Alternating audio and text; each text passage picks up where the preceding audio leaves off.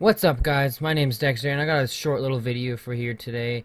If you're like everyone else here, you're obviously playing No Man's Sky, but some people are having some issues with No Man's Sky, like I just happen to have, where you'll be playing the game and you'll notice that your game is kind of jittery.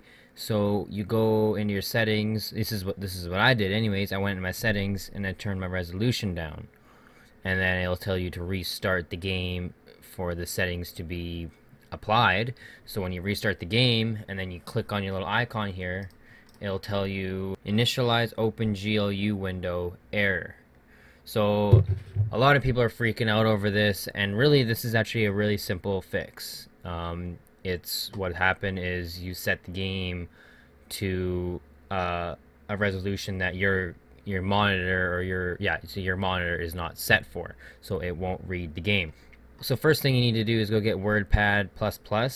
I'll leave it down in the descriptions below. All it is just to edit a code. That's all you need it to do.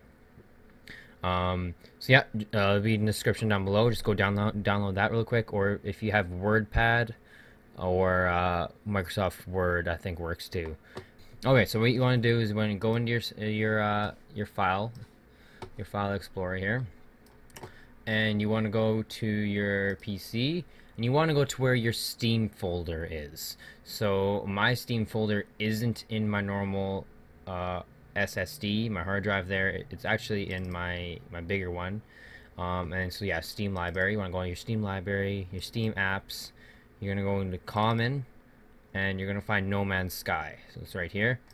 You're going to click on that. You're going to go binaries. You're going to go settings, and then you'll see these three kind of weird code files here. You want to go to the bottom one. It says graphics, SS settings or whatever, or graphics settings is what it says. You want to right click on that, and you want to go edit with Notepad++. So again, like I said, Word would work or WordPad would work. Either way, it should work. So you're gonna click on that, and this is what's gonna pop up.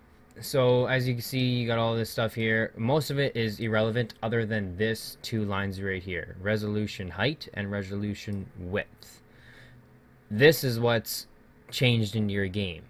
So when I changed mine in the game, this was like 1080 by 960 or something like that. So what you gotta go do, you gotta change it back to 920 by 1080 or whatever your monitor is. My monitors are 920 by 1080, so we gotta switch them to 920 by 1080. You're gonna go up here, click the save button, and then you'll go down and you'll click on No Man's Sky, and boom, it should pop up no problem. So like I said, guys, if this helped and this worked for you, leave a like on this video and subscribe. Like I said, this was just a short little quick video that I thought might help some people. Like I said, if it helped you, hit the like button down below. And until next time, guys, stay awesome.